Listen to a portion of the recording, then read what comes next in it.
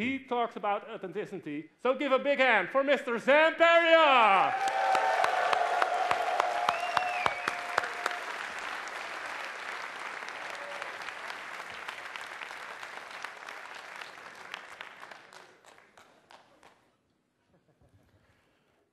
Real Man Conference. What does that mean? What does it mean to be a real man today? You know, it occurs to me just now that we used to have passages in all societies from boys to men. For instance, the Sioux Indians in North America used to have what they would call a vision quest.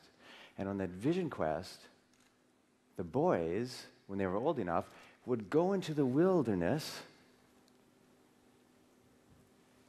by themselves with very little clothing, no food, for days at a time. And the elders of the tribe would say to them, boys, go into the wilderness, stand in the wind, and speak your name.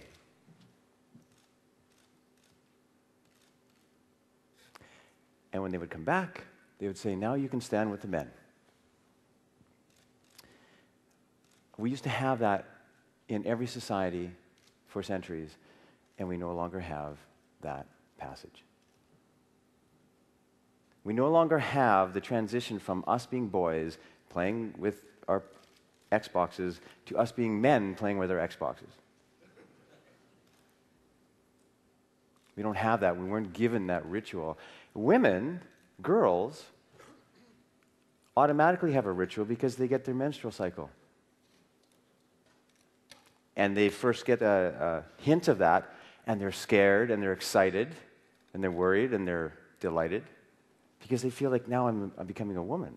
We don't have that as men. We've lost something. And everywhere I go,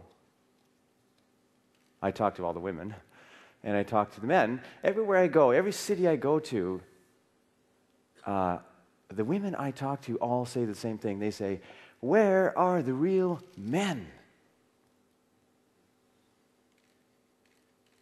And what they mean is, where are the men who don't apologize for being men? Where is the joy of masculinity? We've lost it. And it's remarkable. We have women all over the world, they're saying, where are the real men? Because men no longer have strength. And I don't mean caveman strength. Just strength, like from here. A center, a sense of purpose. And men everywhere are wondering, why are women not attracted to us? Because we've lost that element of masculinity.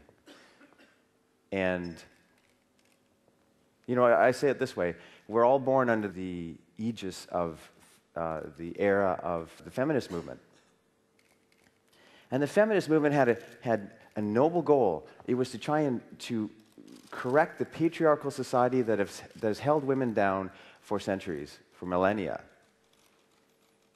And so what we wanted to get was equality. For men and women to finally, the glass ceiling is gone, all of these things are corrected, and there's a balance again in the world, men and women. The equality movement wanted equality. 40 years later, we didn't get it. We didn't get equality. We got sameness. We're the same. Men have become more like women. Women have become more like men. And everywhere we feel this disconnection, this loss. We have such a thing in this world called the seduction community because there's no messages for men. We haven't had anybody say, son, this is a woman, and this is how you treat her. We didn't have it. So we invented it. And it's remarkable. We no longer have the delight of the femininity and masculinity, the polarity there.